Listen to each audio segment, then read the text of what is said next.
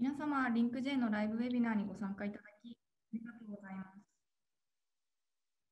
本日は LINK-J&UC サンディエゴジョイントウェビナーシリーズ第7回 WIS 大阪大学国際移行情報センターバイオ組織に対する物理刺激による機能化セッション3バイオマテリアル、ナノマテリアルをお送りいたします。私は本日司会を務めます LINK-J の関と申します。本日は画面でお示ししているプログラムに沿って進めてまいります。ご質問はウェビナーの Q&A 機能からお願いいたします。時間の都合上、すべての質問へのお答えができかねる場合がございます。また、本イベントではウェビナーの同時通訳機能、英語字幕をご利用いただけます。なお、ウェビナー中の録音、録画、画面キャプチャーなどはお控えください。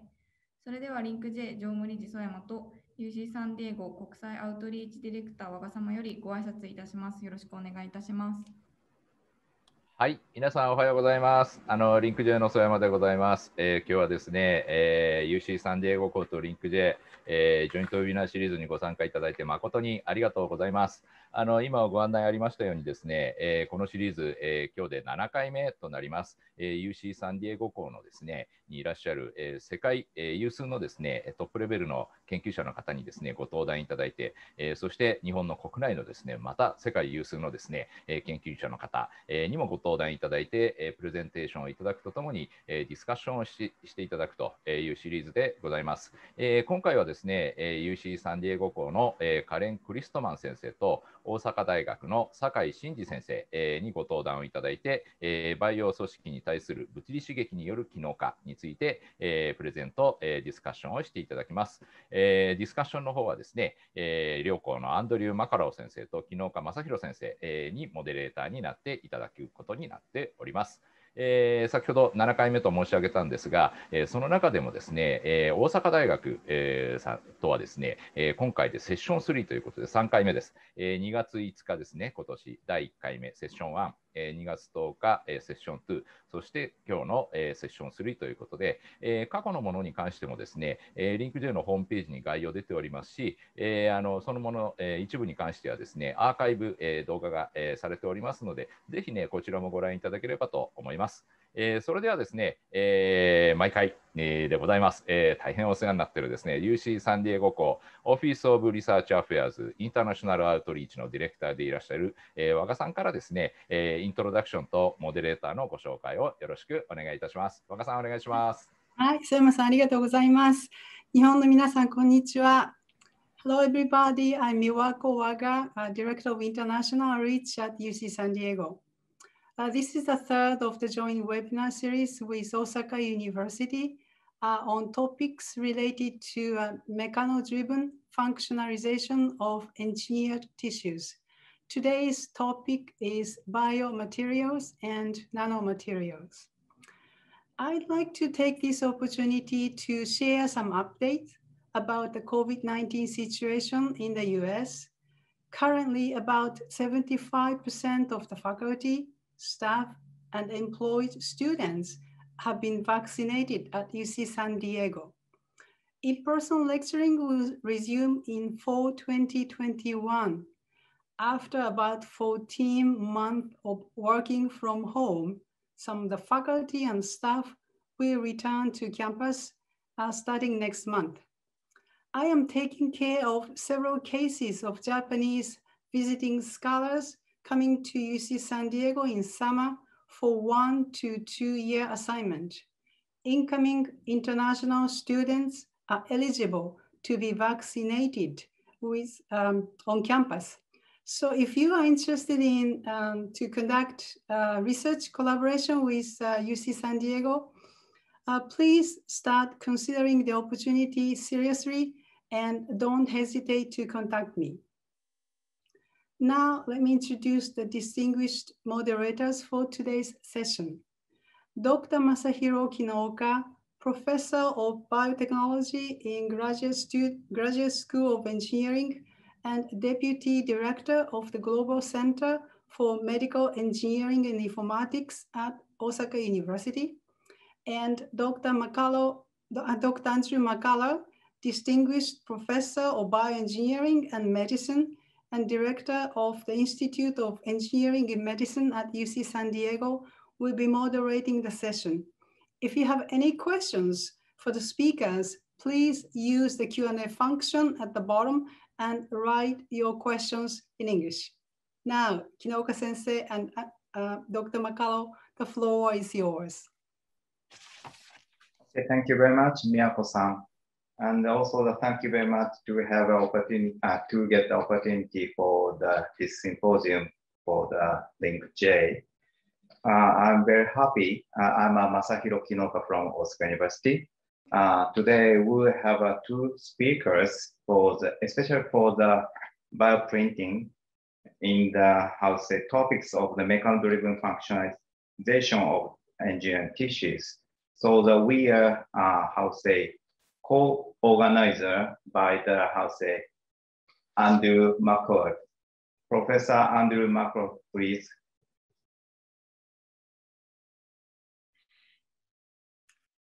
Arigato gozaimasu. Good morning, everyone in Japan. Good afternoon from San Diego. I'm Andrew McCulloch, Director of the Institute for Engineering and Medicine at UC San Diego. And I want to welcome you to this third joint webinar with special thanks to Kinoka Sensei and his colleagues at Osaka University for partnering with us on this webinar series on mechano-driven functionalization of engineered tissues with, as Miwako Waga mentioned, the topic of biomaterials and nanomaterials. We have two outstanding speakers. I want to use this opportunity to thank Miwako Waga and Aki Soyama from LINK-J for organizing this and hosting this webinar series, and for all the planning that you've done. It's my special pleasure to introduce the first of our two speakers today, Professor Karen Chrisman. Professor Chrisman is Professor of Bioengineering at UCSD and Associate Dean for Faculty in the Jacobs School of Engineering, the labs in the Sanford Consortium for Regenerative Medicine at UC San Diego. Professor Chrisman earned her undergraduate degree at Northwestern University, then did her PhD in bioengineering at Berkeley and UC San Francisco, and then a postdoc in polymer chemistry at UCLA before joining our faculty in bioengineering at UC San Diego. As you'll hear, her biomaterials research has been extraordinarily successful, and already she has therapeutic biomaterials in clinical trials, in advanced clinical trials. She's been the recipient of numerous awards, too many for me to mention all of them, but they include a prestigious NIH Director's New Innovator Award, the Wallace H. Coulter Foundation Early Career Translational Research Award. She's a fellow of the American Heart Association and the American Institute of Medical and Biological Engineering, and a recipient of the Biocom Life Science Catalyst Award, the Tissue Engineering Research Senior Scientist Award, and she's also a fellow of the Biomedical Engineering Society. We're very grateful that she can join us today to talk to us about her research on injectable biomaterials for translational regenerative engineering and drug delivery. Karen? Thanks very much, Andrew, for the kind invitation. Let me share. Okay. Yeah, thanks very much for the invitation. And yeah, I'm happy to be here for the joint webinar, although I do very much look forward to the chance when we get to do this in person, hopefully next year. So today I'm going to talk about my lab's work in designing injectable biomaterials for regenerative engineering, as well as drug delivery. So my disclosures, I'm co-founder of two companies. I will talk about the work from Ventrix today. So just first an overview for what my lab works on. So we focus on really for regenerative engineering, regenerative medicine, But instead of focusing on, say, cell delivery, which one thinks of mostly when they think of regenerative medicine, we really take an engineering approach and focus on using biomaterials to stimulate repair for regenerative engineering, but also drug delivery. And we work with different types of materials that you see listed here. So extracellular matrix derived, which I'm going to talk about a lot today, which you have the most success with. But we also work with synthetic polymers and nanoparticles, and I'll briefly talk about that at the end. And the general focus is that we try to use injectable strategies that can be delivered minimally invasively to treat the heart for myocardial infarction, which is what I'll mostly talk about today. But we also do work on these strategies to treat peripheral artery disease. And then also, and I'll mention that briefly, and then I'm not going to talk about it today, but we also do work with a collaborator, Mariana Alperin, who's a urogynecologist, in trying to use these same regenerative strategies I'm going to tell you about today for the heart and the limbs, but for treating skeletal muscle associated with pelvic floor disorders, which I know actually in Japan is a big issue. I know about 45% of women in Japan suffer from pelvic floor disorders. So I won't talk about it today, but it is something we are quite excited about. So one of our main focuses is on treating myocardial infarction. I think everybody is probably well aware that it's the leading cause of death in many parts of the world. In the US, we particularly have a big problem with this. So when you have a heart attack, if you survive, 2/3 of people do not make a complete recovery and have decreased cardiac function.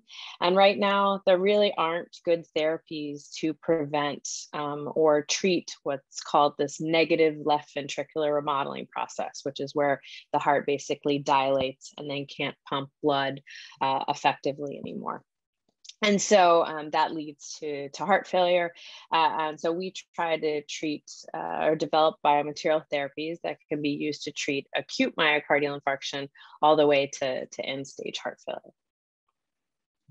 So when you think about trying to treat a heart attack, typically you're treating the left ventricle, and you think about what people have tried on different injectable regenerative strategies. If you think about what you're injecting into, it looks like something like this, which is a very dense collagen scar. And so if you think about injecting cells or other biologics, like growth factors or some of the newer things like exosomes that are basically trying to, recruit endogenous cells, the body's own cells, to come into that area. This is what all of those cells see, is this abnormal collagen scar, which provides abnormal biochemical cues, but also abnormal physical cues. And so I think it's not too surprising that some of the cell therapies, for example, haven't worked very well because you're injecting these cells into this disease environment. And so we take kind of the opposite approach to cell therapy, in that we try to recreate the extracellular matrix and provide a new microenvironment, a new template for healing. So after you have a heart attack, not only do your cells in that region die, you also get loss of that normal microenvironment. You get loss of the extracellular matrix. So we try to design strategies to replace that and to create a new template for healing. So one of the first technologies that we developed in the lab, and then it has really taken off from there, is what we call our myocardial matrix hydrogel. It's an injectable hydrogel derived from decellularized pig myocardium. So what we do, just briefly, is it's actually quite a simple process. You take pig hearts, you chop them up and stir it in a detergent that you can see here, and that removes all of the cellular contents. And so it effectively decellularizes it. We then lyophilize it and mill it into a fine powder, and then use an enzyme pepsin to partially enzymatically digest it. So you go from a solid matrix and now to a liquid matrix that when you inject back into tissue, like you see here, it reassembles back into a porous and fibrous scaffold, very similar to the original extracellular matrix. And if you look at it with SEM, you can see it has a nice nanofibrous architecture, very similar to the original extracellular matrix. So we optimize this whole process to be able to go through a catheter into the heart to enable minimally invasive delivery. So you access the heart through insert the catheter into the femoral artery. It's snaked up through the aorta, and then you're actually inside the left ventricle with a needle that you can use to perform multiple injections. And so we optimized our material, like things like viscosity, to enable this catheter delivery. So we've done a lot of studies over now about the past decade that really show by providing this new microenvironment, you really do create a new template for healing. So this new microenvironment allows for cells to come in, endogenous cells to infiltrate. Like other decellularized materials, so many decellularized patches, for example, have been used even in surgeries. In the US, they've been used in millions of patients, particularly for hernia repair surgeries. But a lot of decellularized extracellular matrix materials have been shown to shift immune cells from pro-inflammatory to pro-remodeling, and we find that as well with our material. But we do think it does have these unique tissue-specific cues to promote cardiac repair and cardiac function. So by creating this new template for healing, we affect multiple pathways that are dysregulated or affected post-myocardial infarction and going into heart failure. So we counteract that death in cardiac muscle by increasing cardiac muscle through two mechanisms. We get decreases in cardiomyocyte apoptosis, so it's pro-survival, but we also get increases, small but significant increases in cardiomyocyte proliferation. We also get shifts in cardiac metabolism, increases in blood vessels, and then decreases in fibrosis. So really, it does create, in some sense, a healing wound inside of the infarct. So a lot of work that I'm not going to show you led to the completion of a phase 1 clinical trial. So we did it in addition to efficacy results in small and large animal models and a ton of safety studies ensuring biocompatibility and that it wouldn't cause arrhythmias. This led to this phase 1 clinical trial. This is what the material looks like commercially. Ventrix calls it Ventrogel. It comes just as a lyophilized cake. You can add sterile water and then you're ready to inject with that catheter approach that I mentioned. So this trial was a small phase 1 safety trial. So the main goal was safety. So all 15 patients were treated between 60 days and out to 3 years after their heart attack. And then they were followed up from baseline 3 and 6 months. And so overall, like I said, it was a safety trial. And so the primary goal was endpoint was safety.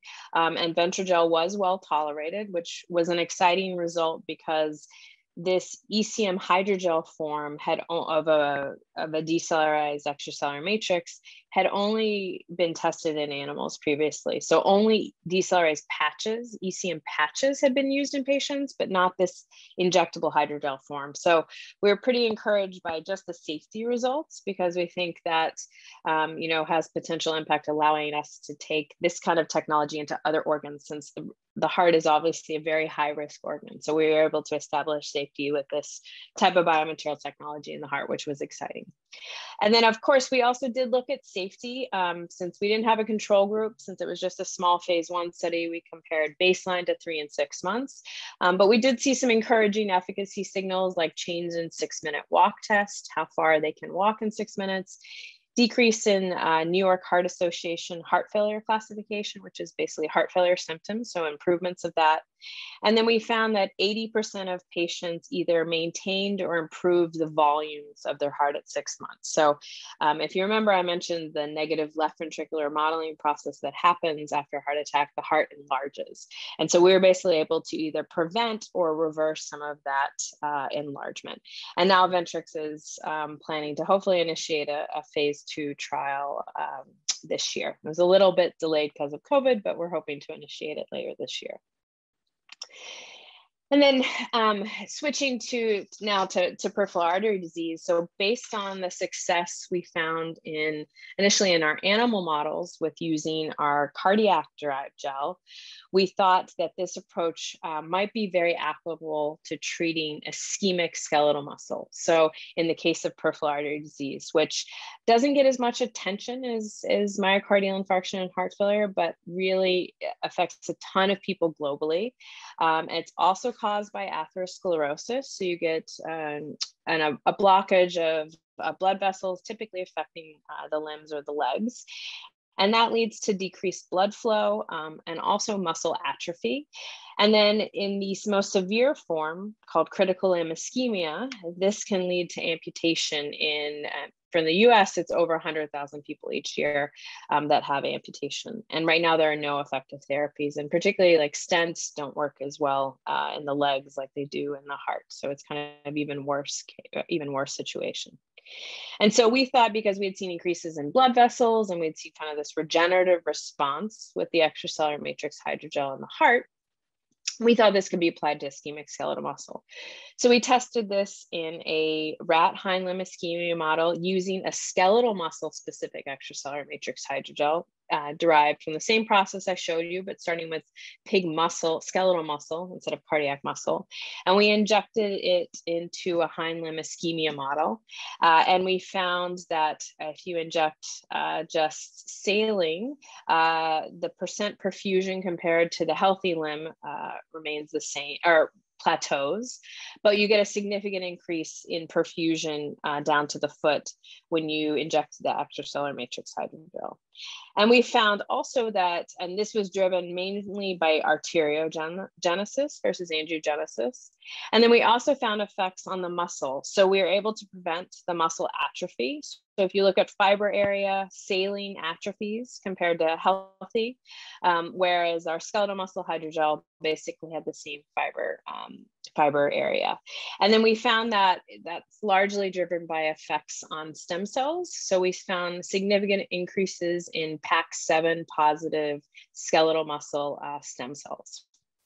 And interestingly, in a separate study, we found that you only get this increase in PAX7 positive cells when you use a tissue-specific material. We've also tried cardiac and lung hydrogels, and we did not see those increases in the PAX7 positive cells.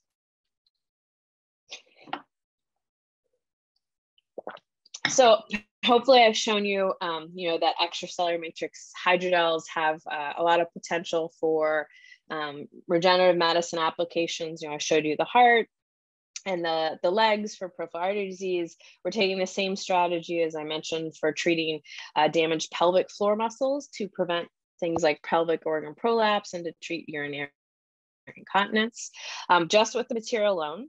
But we have also found that you can improve and increase retention of cells and also increase retention and delivery of other drugs and biologics. So you can use this as a delivery vehicle as well. So based on our experience with clinical translation, we really started to appreciate the challenges of that catheter-based approach that I mentioned. So I talked about what's called transendocardial delivery, where you're injecting from the inside, in the endocardium. But that approach can't be used to treat patients acutely because you have a risk of setting off arrhythmias by just poking a needle into the infarct. And particularly within the first 30 days, patients can be quite arrhythmogenic. And also there's potential for rupture. So we wanted to see if there was a way we could redesign the material to be delivered via intracoronary infusion, which can be done with the same catheter they use with an angioplasty balloon. And that can be done at the time of angioplasty, so at the time of the heart attack. And our idea was that you could infuse a material to go through at the time of an acute myocardial infarction. You have leaky vasculature, like the enhanced permeation retention effect that you have in tumors, EPR effect that's well known in tumors. The same thing happens in an acute myocardial infarction. So our idea was we could infuse material, go through the leaky vasculature, and then concentrate and gel in the infarct, or at least was our initial goal. And so we developed a new infusible form of the extracellular matrix. So we actually knew that the full ECM hydrogel was hemocompatible, even though it's derived from extracellular matrix, because of the processing we do with the enzyme and the low concentration. It actually is hemocompatible. You can inject into the bloodstream without issues. So this is our normal processing in A through D. If you look at D here, you can see that's not transparent. So it's not a full solution. It actually has some of it's in solution, but some of it's relatively large submicron particles, about 800 nanometers in diameter. And that's too big to go through leaky vasculature. You really need, if you look at the nanoparticle literature, you really need something on the order of 200 nanometers or less. And so one of my former students, Marty Spang, who's graduated now and is actually living in Tokyo, working at a startup, he fractionated the material to isolate just the more soluble components. And then you can also dry that and then have it just stored ready for injection. And so what he found is when we do a simulated intracoronary infusion in the rat model, what happens when we tag the material is we did find it localize directly exactly at the locations of the infarct. And you can see here, it kind of has this, it's sort of in these micro regions, or we call it kind of microgels throughout the infarct. But interestingly, when we looked at confocal, looking at these tissues with confocal microscopy, the material didn't actually go through the leaky vasculature. Instead, it appears to coat and or fill in the gaps between the leaky vasculature. So we never found it actually going through the blood vessel. We just found it lining, here's a couple of capillaries and inside these leaky gaps. And we've now found actually that this can occur in other models as well. And so because we saw it in these gaps, we thought this might reduce vascular leakage that's known to occur in areas of inflammation, like an acute myocardial infarction. So we performed that ECM infusion procedure, and then we injected tagged BSA, or bovine serum albumin, into the tail vein, and then look to see how much of the BSA went into the infarct. And we found when you inject ECM versus just injecting saline, you do get a reduction in the BSA that goes into the infarct, showing that we're able to at least partially block some of that vascular leakage that occurs after a myocardial infarction. And then we went on to study cardiac function in the rat model using MRI. And we looked at in diastolic volume, so end of the volume of the heart at end of relaxation, in systolic volume, the volume at end of contraction, and then ejection fraction, which is a calculation from the volumes as a measure of how much blood is ejected out at each cardiac cycle. And so in blue is our infusible ECM, and you can see almost immediately, so within 24 hours, we got significant decreases in volumes, which is an improvement, trends in ejection fraction, and then that difference was maintained out to 5 weeks later. So we were able to really create a better baseline for these animals and improvements in cardiac function. And we found that this was a result of at least so far a couple of mechanisms. One is that we do get decreases in border zone cardiomyocyte apoptosis. So we found it's pro-survival.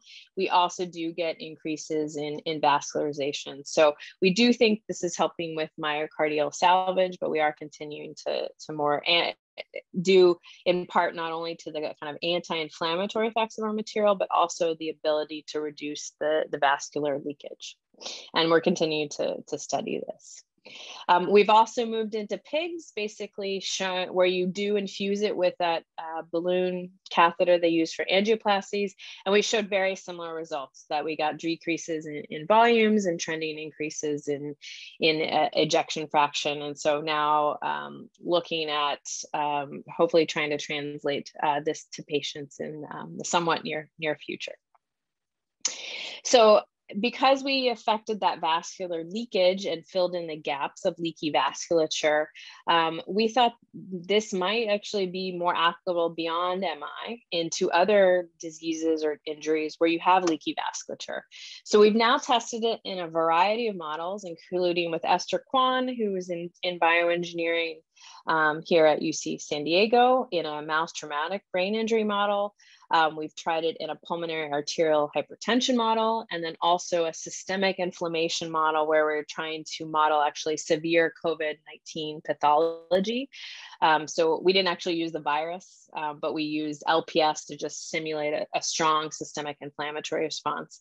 And in all cases, we get localization here. You can see it in the brain, in the lung, and this is just an inflammation panel that we so far in the systemic inflammation model, we've seen dampened inflammation in the lungs and multiple organs. And now we're looking also at efficacy in these other models. So we think this could have some broad implications for basically lots of different diseases with leaky vasculature. And so for just the last couple minutes, I wanted to switch gears a little bit, still talking about the heart, however, using more drug delivery strategies. So we've had a collaboration with Nathan Gianeski for a number of years. He used to be here in San Diego, and now he's at Northwestern University in Illinois. And so his lab developed these nanoparticles that are derived from block copolymers that have this peptide sequence that's recognizable by matrix metalloproteinases. So what happens is if you dialyze this polymer into PBS, you get nanoparticles. You can see here on the right, about 20 nanometers in diameter. But when they're exposed to MMPs, this gets cleaved off and destabilizes the nanoparticle. And that leads to these large aggregates. And the idea is that you can inject this material systemically, or inject these particles systemically, just through intravenous infusion. They would go through that leaky vasculature that I already talked about in acute myocardial infarction. But once they go into the tissue, they see high levels of MMPs that occur in acute myocardial infarction, and they undergo this switch. So they go from nanoparticles to big micron scale aggregates, and that's too big to exit out. And now you have, I like to think of them as like mini drug delivery scaffolds stuck inside the heart that you can ideally, and we've now started to look at also tagging different drugs onto this. But I'll just show you that you do, basically that worked. You do get retention like that. So here you just have H and E stain sections, and then B and C, green is myocardium, black is where the infarct is, and the particles are in red. So when you have non-responsive particles in an infarct, you get barely any retention. In healthy, you get no retention. 2 days after delivery in an infarct with the responsive particles, you see a lot of particles retained in the infarct. And then even out to a month later, you still see the particles. So now we're looking at conjugating different drugs. And we've seen you still get targeting even with other drugs. And we're looking at efficacy of delivering different drugs in this manner. So in a truly minimally invasive way, but then better targeting to the heart versus just full systemic free drug delivery. So with that, just to quickly summarize, hopefully I've shown you how biomaterials, I think, can play a big role in tissue repair as well as drug delivery. So I talked about a couple different technologies. We have our extracellular matrix hydrogels that you can deliver into tissues via direct injection or catheter-based, needle-based injections. We have our new infusible ECM that enables intravascular infusion, that I think of it more as treating or healing tissues from the inside out. And then finally, our nanoparticle technology to enable IV delivery or IV drug delivery more targeted to the heart. And so with that, I'd like to thank all the great people in my lab, both current and former, especially also my collaborators. I work with a lot of great physicians that really have enabled us to translate one material, and we're hoping to, actually the peripheral artery disease one, we're going to submit to the FDA. The skeletal muscle extracellular matrix hydro, we're going to submit to the FDA later this year. So definitely owe a lot of gratitude to my clinical collaborators, and then also thank the funding sources. So thank you very much. And then, yeah, I'm happy to answer any questions. Thank you very much, Karen, for a wonderful presentation. And while I wait for some of the questions in the question and answer, I have one of my own, which is, have you tried, since the perfusible biomaterial localizes to the vasculature, have you tried using vascular extracellular matrix to derive the material? We have not yet. We have tried lung extracellular matrix for more the COVID project, where we're trying to treat lung inflammation. The lung doesn't seem to work as well as the cardiac, interestingly. But no, we have not tried the vascular derived ECM yet, but I think we should. So it's a good, yeah, very good point. We have a couple of questions in the Q&A from Shinji Taguchi asks, it's interesting to know that the injection of ECM allows the cardiac myocytes to recover, but do all types of heart infarction suffer degeneration of the ECM? It could be some sort of heart disease that this type of matrix remodeling is not relevant. I mean, I guess the interesting thing here is that most cardiac disease remodeling is actually fibrotic, yet it's also associated with matrix degradation, and that process seems to be the one that's promoting, what Erkki Rizzolardi called anoikis, which is apoptosis due to dissociation from the matrix. Is that your theory? Yeah, I do think so. Obviously, in the infarct, you have a very localized region of this happening, but other like non-ischemic heart failure, you still get, it's more distributed, but you still get fibrosis and abnormal extracellular matrix. So I do think, and many of the same pathways we affect in ischemic myocardium also occur in non-ischemic heart failure. So I do think that this would be applicable to other heart failures. And I actually do have a grant also with Mike Davis at Emory, where we're looking at this for hypoplastic left heart syndrome. So for right ventricular failure in pediatric cardiac defects, I don't have data yet to say if it works in that case, but we're going to try to find out. Yes, that's a very severe congenital heart lesion. There's one more question asked about the size of the needle used for injection. Can it be small or? Yeah, so we, in the animal models, we use either 27 or 30 gauge. So you can inject it through quite a small needle. The third question is Japanese, so I'm going to have to ask Masa to read that one, and then I can use this opportunity to hand over to him to then introduce Shinji.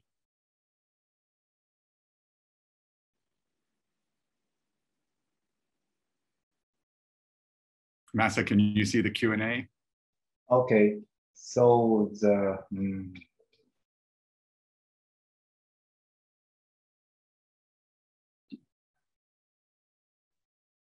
or perhaps questioners want to understand the disorder of the function for the tibia. So which kind of the disorder and the diseases you can apply, and also he want to know the efficacy of this one. Can you understand my meaning? So what kind of conditions for which type of material? There are no information, but for your injectable for example, you apply the cardiac, so the similar materials we want to consider. Yeah, I think so. If I understand the question, you can make this material from almost any tissue you want. I would say with the exception, you can make it from brain, but that's hard. All other tissues you can make. So I think anywhere where you have, dysregulated matrix and you need to kind of stimulate like a healing wound response, you could theoretically use this for, although it's likely to work, better in some indications versus other. But I do think the general concept can be expanded for a lot of other applications. Well, thank you again, Karen, for a fabulous lecture, and we'll transition now to the next one. Thank you.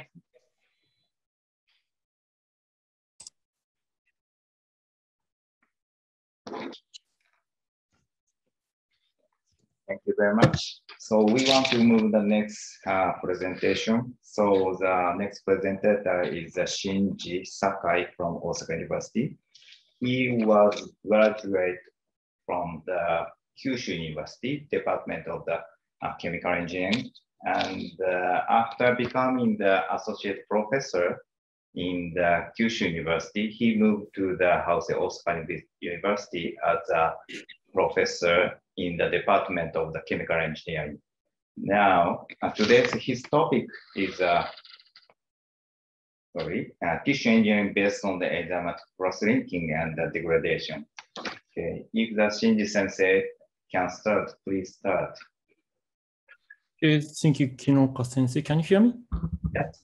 Okay, so thank you, Kinoaka-sensei, for your kind introduction, and I'm very happy to have this opportunity to make my talk in this webinar, so thank you for organizing.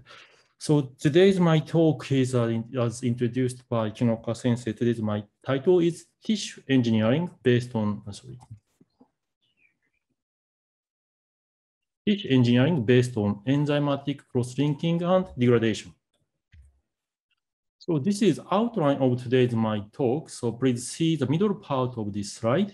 So in this talk, I will introduce 3 recent research topics. The first topic is the tissue fabrication by combining cell-enclosing microcapsules and cell-enclosing microfibers. And for fabrication of microcapsules and microfibers, we are using enzymatic reactions. And the second topic is bioprinting. I guess you know the words of 3D printing and bioprinting. Now, bioprinting is a hot topic in the field of tissue engineering, and we are using enzymatic reactions for this bioprinting too. And the third topic is a brief introduction of a collaboration project for genome editing with Professor Suzuki. He's also a professor at Osaka University, and he's an expert of genome editing. So firstly, I will explain briefly about tissue engineering and enzymatic reactions. Then I will explain about enzymatic hydrogenation and enzymatic degradation. So as mentioned in the title of this presentation, I set the phrase of enzymatic reaction as a key word of this presentation. So this is a very, very famous drawing indicating the concept of tissue engineering. As shown in this drawing, tissue engineering aims to construct bioartificial tissues in vitro and in vivo by combining the suitable cells and biocompatible scaffold materials. So the mouse in this photo is also very famous as an icon of tissue engineering.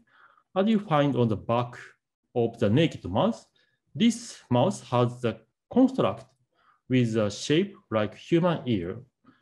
The ear on the back was prepared by combining chondrocyte and porous polylactic acid, but of course did not have any function.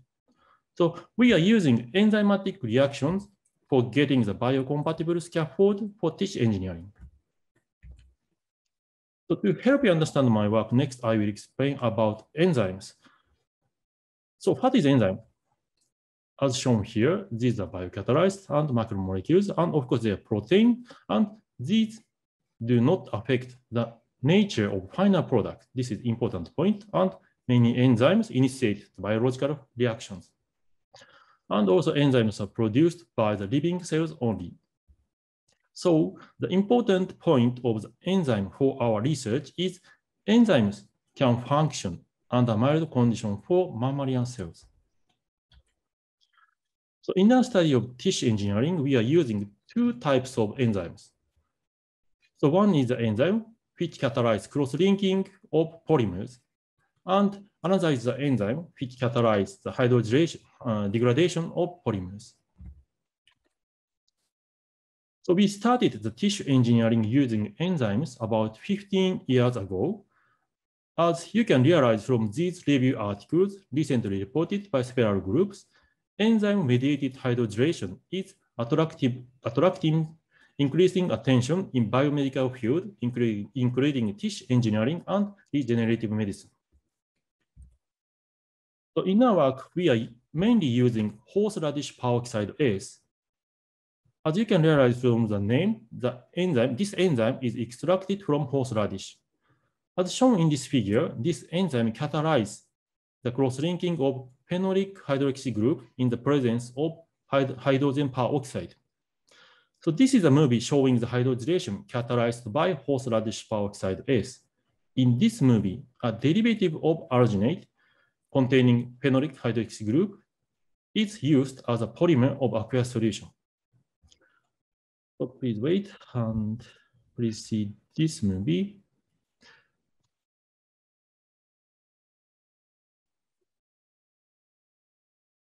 So this is a solution containing arginate derivative.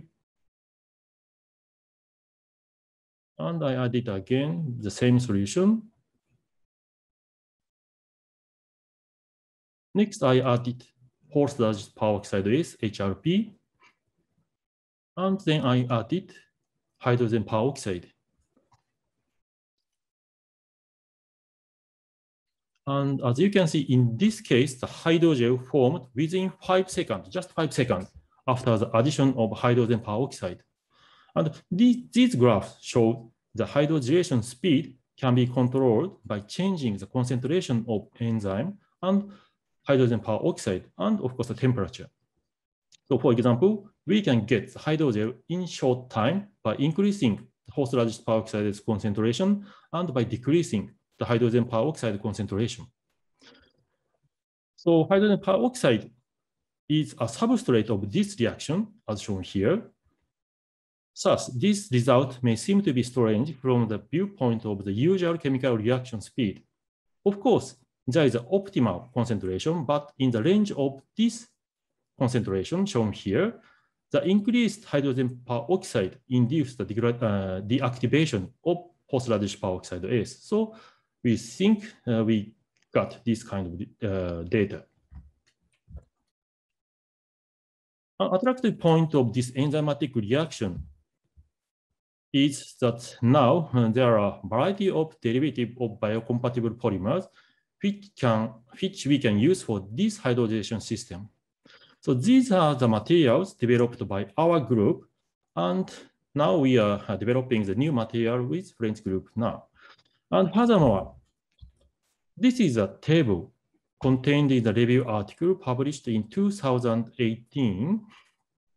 As you can see, a variety of materials have been developed for this hydrogenation system and used for many biomedical applications. And the existence of the variety of material cross-linkable through the enzymatic reaction means that we can design hydrogels with variety of characters, and it means we can design the hydrogel for individual applications. So in tissue engineering application, the property required for hydrogels are different in each application. For example, gelatin-based hydrogel are effective for enhancement of proliferation and growth of variety of adherent cells, such as fibroblasts. However, it is also known that chondrocytes, they differentiate when they cultured on the gelatin-based hydrogel. So, and each polymer has unique characters and functions. Therefore, the existence of variety of materials is an attractive point of this hydrogen system. So in the tissue engineering work, as I said, we are using enzymatic degradation. For this purpose, the materials from natural resources are useful because in general, degrading enzymes exist for each natural polymers in nature. So by using these enzymes, we can degrade each hydrogel at the preferred time point, even in the existence of living cells. So from here, I will explain about our works using enzymes. The first topic is the fabrication of tissues with perfusable broad vessel-like network by combining cell-enclosing microcapsules and cell-enclosing microfibers. So in the field of tissue engineering, a well-known obstacle of fabrication of large tissues and organs is the difficulty of the development of vascular-like structure, including small capillaries. So it is known that the cells at the center part of spherical tissues cannot survive due to the lack of oxygen when the diameter of the spherical tissues exceed around 0.5 millimeter. It's just around 0.5 millimeter, less than 1 millimeter.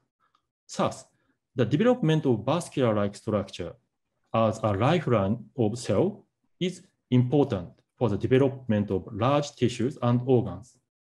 So in our study, we are trying to develop the tissues containing vascular-like structure by combining cell-enclosing microcapsules and cell-enclosing microfibers. The microcapsules are used for giving the space for the cellular growth, and the microfibers are used as a template of a vascular-like structure. So this is a scheme for getting the tissues including vascular-like structure and capillary network. So first, cell enclosing microcapsules and fibers are produced through enzymatic hydrogenation and degradation. Then the surface of the construct are modified through enzymatic cross-linking for the formation of cell layer. Subsequently, the construct are embedded in collagen gel and induce the formation of capillary network by adding angiogenic factors. Finally, the hydrogel fibers and the microcapsules are degraded for flowing medium by pumping. So this is a scheme for getting cell enclosing microcapsules through enzymatic reactions. So briefly, cell enclosing hydrogel particles are obtained through horseradish peroxidase catalyzed hydrogenation. Then the microparticles are coated with additional hydrogel membrane. The important point is the polymer for the inner particle and the membrane are different. So the inner particle can be degraded using appropriate enzyme for giving the space for cellular growth. So this slide shows the method for producing cell enclosing microparticles through enzymatic hydrogenation. As you can see, we flow cell-containing polymer solution having phenolic hydroxy group from the inner tube of a coaxial device, and also flowed liquid paraffin containing small amount of hydrogen peroxide.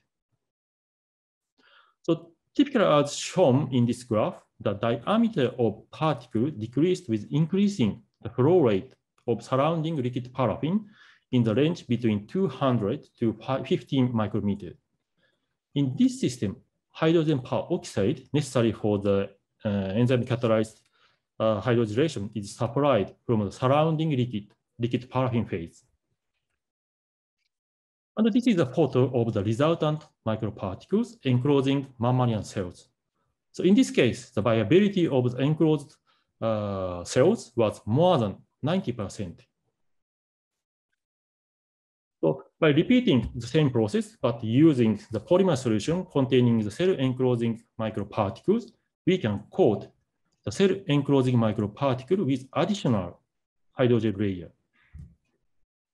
So these photos shows the behavior of the human liver cancer cells, HepG2 cells, enclosed in carboxymethyl cellulose-based microparticles coated with arginate-based membrane. So by soaking in medium containing cellulase, it is a degradation enzyme for cellulose. The inner carboxymethyl cellulose-based microparticles are degraded and formed hollow core microcapsules. And the cells in the hollow core microcapsules grew faster than in the microparticle without degraded core. And after around 1 month of culture, the HepG2 cells formed spherical tissue in the microcapsules. And cell enclosing hydrogel fibers can be prepared using the similar method with those for the cell enclosing microcapsules production. The different point is that the use of aqueous solution as a surrounding liquid phase. And by using the aqueous solution containing both hydrogen peroxide and the polymer derivative cross-linkable through the enzymatic reaction, we can get the hydrogel fiber having the coated with different polymers.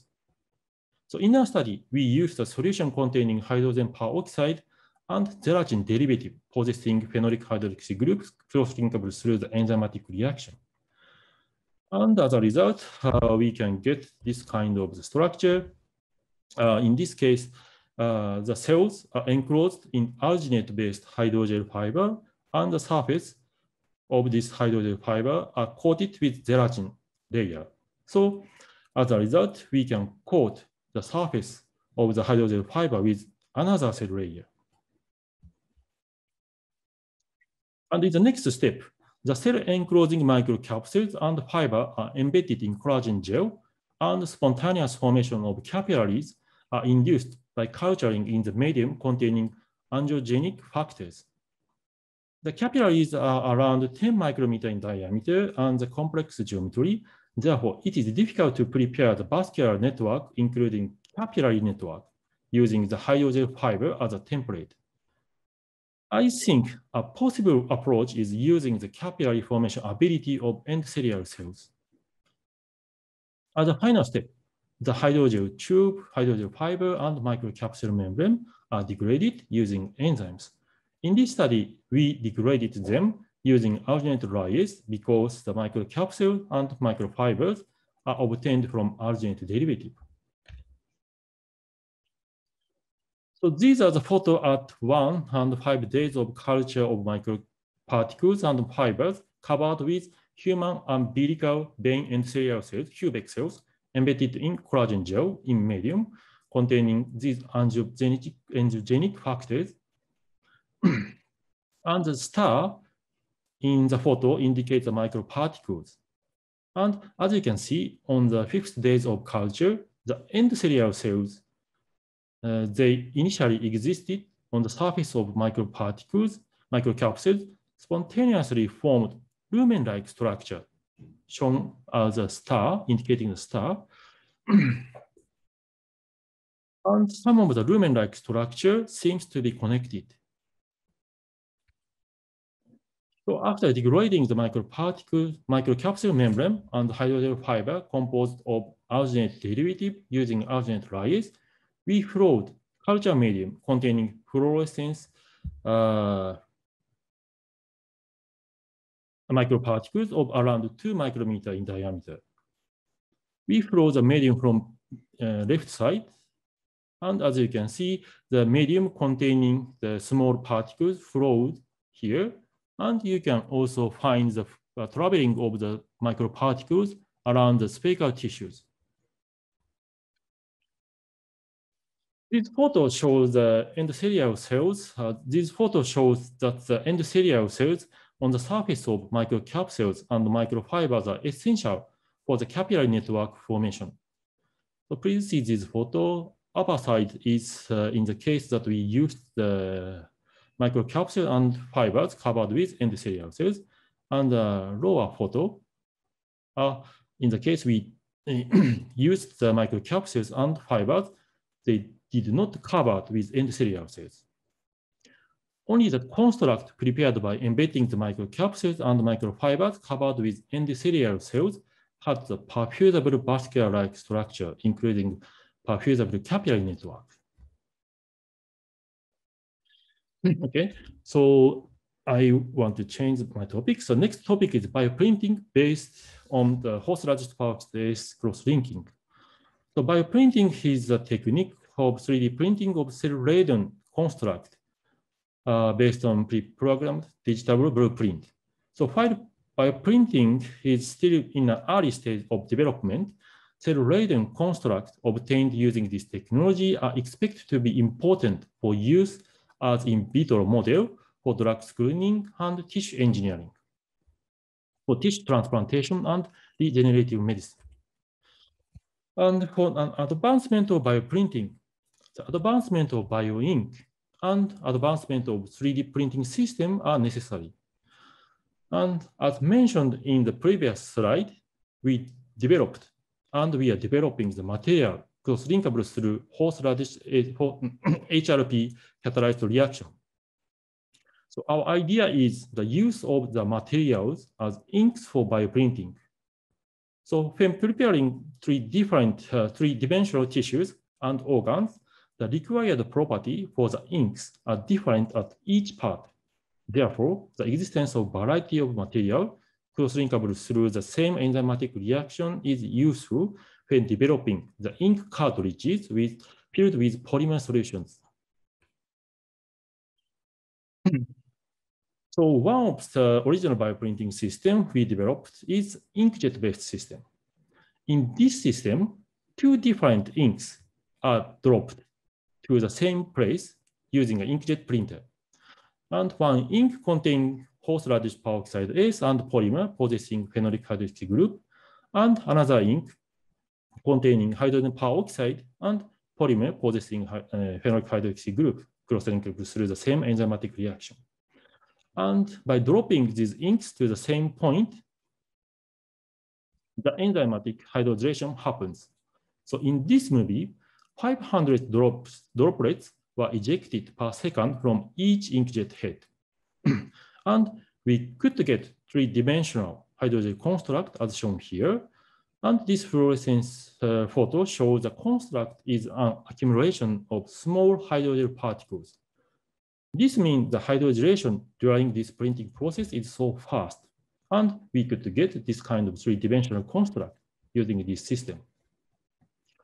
In this movie, two inks are used at the same time, and now we are developing the system of using more inks at the same time. We checked the viability of enclosed cells for checking the cytocompatibility of the system. And the viability of the cells enclosed in the resultant hydrogen construct was more than 90%. And also, the cells enclosed in the hydrogen construct composed of the hyaluronic acid and gelatin elongated after overnight of culture. This result shows the cytocompatibility of this printing system. And this movie shows a beating hydrogen construct. In this case, rat heart cells were included in the printed hydrogen construct. This movie was provided by Professor Nakamura. He's a professor of Toyama University. I think it would be possible to print a mini heart with beating function if we can print more complex structure using this system. So by using this inkjet-based printing system, it is possible to do additional printing on the surface of the resultant hydrogen construct. This left shows the printing of line pattern, and the right photo shows the printing of the cell adhesive area by using gelatin-based ink. The next original bioprinting process is the extrusion-based printing, in which the solution containing horseradish peroxide S and polymer and cells is used as ink. Extrusion-based system is the most popular system in bioprinting. So for inducing the hydrogenation catalyzed by horseradish peroxide S, you may think that the solution containing horseradish peroxide S, polymer, and cells should be filled in the syringe after mixing with hydrogen peroxide. However, it is not good for 3D printing because the hydrogenation will happen in this syringe. Of course, it may be possible to prepare a very small construct which can prepare within seconds, but it is impossible to prepare a large construct because, as I said, the hydrogel will form in this syringe. So for realizing the bioprinting using the extrusion-based printing system, we developed the system of supplying hydrogen peroxide from gas phase. By using this system, we could successfully print a variety of 3D constructs such as lattice shape, disc shape, and dome shape, and also the ear-shaped construct. And we determined the effect of printing process on the ink on the behavior of mouse fibroblast cells. The upper photos are the cell-laden hydrogel composed of the derivative of hyaluronic acid alone. And the lower photos are the cell-laden hydrogel composed of a derivative of hyaluronic acid and gelatin. In both hydrogel, the viability of the enclosed cell were more than 90% after 3 days of printing. So this means this printing process is also cytocompatible. But the behavior of the enclosed cells are completely different, as shown here. The cells in the hyaluronic acid-based hydrogel showed round shape after 3 days of culture. But those in the hydrogel containing both hyaluronic acid and gelatin elongated. So this difference demonstrates the possibility of controlling the behavior of enclosed cells by changing the composition of polymer in inks. And due to the shortage of the presentation time, I will explain briefly for the next topic of the genome editing. So now we cannot open the detail due to the patent issues, but In this collaboration project, my teams are developing the material for in vitro and in vivo delivery of genome editing tool. And the collaborator, Professor Suzuki, he developed the homology-independent targeted insertion method, is developing the genome editing tools suitable for our polymer-based material. So Professor Suzuki is now a professor at Osaka University, but he spent 7 years at Salk Institute. And he said that if you want to know about his research, please contact him freely. And you can find his email address by typing his name, Suzuki, and Salk Institute, and Osaka University in Google, I think. So this is a summary of my presentation. I want to say enzymatic cross-linking and degradation have a great potential as a tool for biofabrication of functional tissues. And this is the acknowledgement. I greatly thanks for the JST and JSPS for the financial support of our research. And thank you for your attention. Okay, thank you very much, Shinji Sensei. So we already have a question. So before starting the Q&A, I want to say that you mentioned some material design, and later you show some kind of the structural design. So yes, the both are important. You want to say. So from the audience, one question comes for the materials. Of course, you use horseradish peroxidase reaction system. So after digestion of the phenolic kind of the acid phenolic group, so do you have any experiences for the toxicity? Yes, we have checked the site biocompatibility by implanting in the mouse. But now we have not found any bad effect. And because we think now we introduce the phenolic hydrolytic group to the polymer, but usually our protein containing the tyrosine contains the same phenolic hydrolytic group. So I think basically the resultant component containing phenol is not so toxic. I see. And also this technique is mainly from the food engineering. So now you want to apply to the medical engineering. At the time, we also have to consider not only toxicity, but also the immunoreaction. So other audience mentions how about the immunoreaction?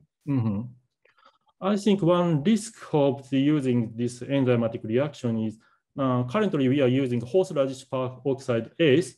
So it is obtained from horseradish. So I think for the clinical applications, I think we should consider the use of other peroxidase, which we can find from our body. So to prepare to design the structure for the tissue engineering. So how about the regulation of the enzyme reaction? So that once after putting the peroxidase, so after that, how long the activity keep? So can you regulate the active or inactive? Sorry, now I do not have any information and I cannot say anything for this question. Sorry. Okay. Thank you. And also I also have a question for you. So for the capillary formation by using your materials, and after setting the bigger structure using your technique, so how do you think the reassembly reassembly of the structure by the cell, digestion of the materials by the cells, such as the MMPs or something like this, and also the cell want to migrate. So how do you think the ratio between artificial design and the natural, artificial reassembly and the natural reassembly, engineering, artificial assembly and the natural reassembly. How about the influence between? Can you imagine? Sorry? Yeah, because you try to prepare the strict structure first as an artificial design, but naturally cells start to have some reaction to change the position. So how about the impact of the reassembly? Oh, so for this point, I think our tissues should be the, I think, the initial point. And after the fabrication of the initial point, the cells, I think the cell will develop the matured tissues, such as by proliferation and by formation of the additional vascular-like structure. But the important point is the main perfusable network is necessary for supporting the growth and the maturation of such cells, I think. Okay, I understand. So that means that you want to mention this technique apply the initial condition, and after that, the neutral way, I mean, how say, maturing or neutral way can make the good reassembly by themselves. Yes. Okay.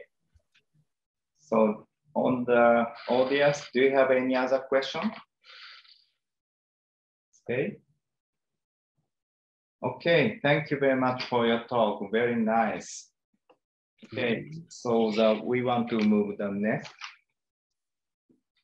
So Andrew Sensei and I have some, discussion point with the other, with the presentators. Andrew Sensei, do you have any discussion point today? No, maybe I would ask both of the speakers to tell us about what they think might be, new opportunities for therapeutic targets of novel biomaterials. I think for a long time, there were kind of well-established targets for biomaterial development, but I think what we've heard today is just there could be a lot more coming in the future. I wonder if there were any comments from either speaker on that.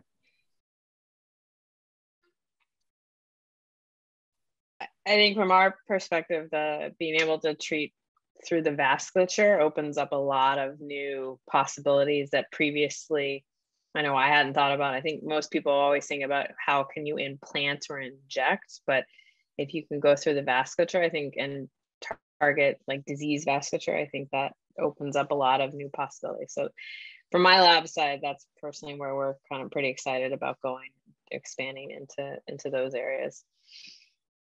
And I think we also know that the microvasculature now is a very sort of tissue specific. So each microvasculature has sort of its own zip code. And so the possibility of not only targeting the vasculature itself or using it to deliver to tissues, materials to tissues, but the different targeting specific vasculatures could be very exciting. Yeah, I think there's a lot of potential new directions or even synthetic strategies to potentially mimic what we're doing with the natural one once we understand a bit more how it's targeting.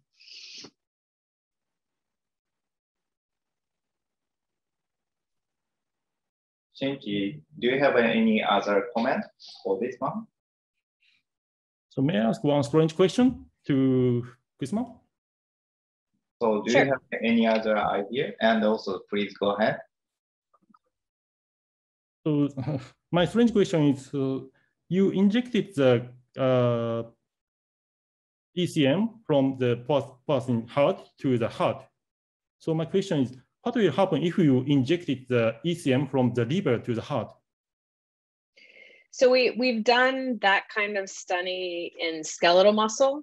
We haven't done in the heart, but in general, you can get kind of a generic healing response with, I think, most extracellular matrix hydrogels, but we found you kind of get like the maximal regenerative response when you match the tissue. So in the peripheral artery disease, the hind limb ischemia model, we have tested other non-tissue specific materials, and we got increases in blood perfusion, but we didn't get the changes in like muscle atrophy and remodeling, for example. So I think you can simulate some, but to get maximum benefit, ideally you want kind of tissue specificity. Okay, thank you.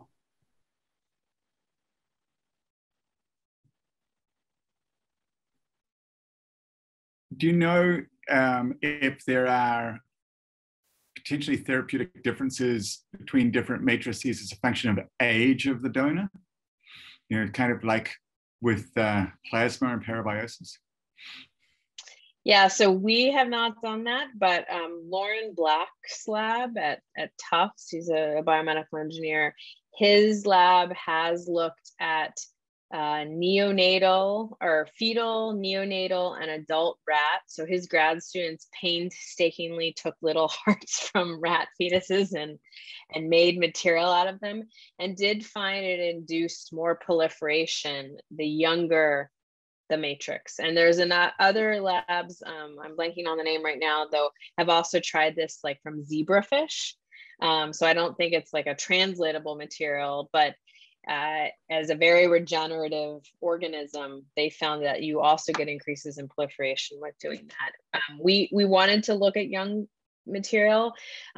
We kind of gave up because from a translational standpoint, you can't generate big batches from like neonatal pig hearts. It's just too small. So, but yeah, I think if you could get even bigger effects. I think there's also sort of many more lessons in store using these kind of novel approaches that we can learn about cell matrix, this basic science of cell matrix interactions. My former PhD student, Stuart Campbell, now at Yale, did an interesting experiment in a genetic model of hypertrophic cardiomyopathy. Actually, I think it was a dilated cardiomyopathy that had impaired contractile function, specifically associated with mutation in a myocyte gene. What they do is they took iPS cells from patients with this cardiomyopathy, and they grew it in extracellular, reconstituted it in extracellular matrix scaffolds.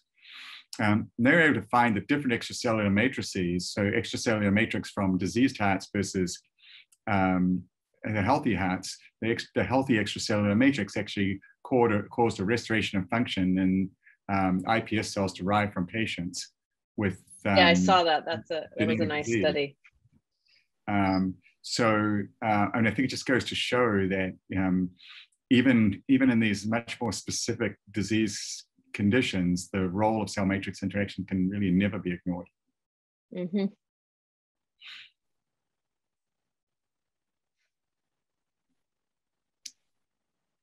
Masa, you have any final remarks for us? At the moment, I don't have. Well, in that case, if there are no further questions and discussion, I would like to thank both of our speakers tremendously. I'd like to thank the Office of Research Affairs at UC San Diego and LINK-J and our colleagues at Osaka University, and hand back to Miwako for her closing remarks. Thank you very much for the excellent presentations and interesting discussion. I hope you all enjoy the presentations. UC San Diego and Osaka University will continue to promote collaborations in tissue engineering, biofabrication, biomaterials, and mechanobiology. And there should be opportunities in the future to present the progress of our collaboration. And with this, I'd like to sincerely thank all the speakers, moderators, translators, and the LINK-J personnel, and close my remarks. Thank you very, very much to everybody. And I hand over the mic to Soyama-san. はい、皆さんいかがでしたか。素晴らしいプレゼンテーション、本当ありがとうございました。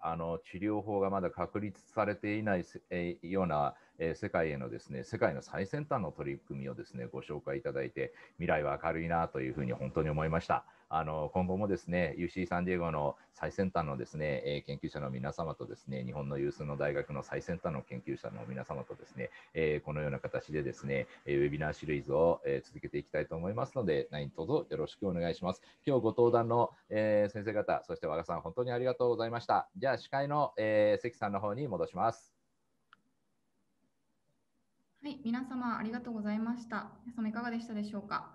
6月10日には LINK-J&UC サンディエゴ特別ウェビナーカリフォルニア大学創薬コンソーシアム UCDDC のご紹介、その使命と産学連携についてを開催いたします。今回の特別ウェビナーでは UC サンディエゴキャンパスリードを務めるマイケル・ギルソン教授がカリフォルニア大学の研究者に資金と指導を提供し、未解決の医療ニーズに応える医薬品の開発を推進するというコンソーシアムの使命をご説明いただき、企業メンバーとの連携確立の重要性を論じます。UCDDC の概要説明に続き、UCLA、UC リバーサイド、UC バークレーのキャンパスリードを務める教授らが最近の創薬関連研究の事例紹介を行い、皆様からのご質問にもお答えいたします。ぜひお申し込みの方よろしくお願いします。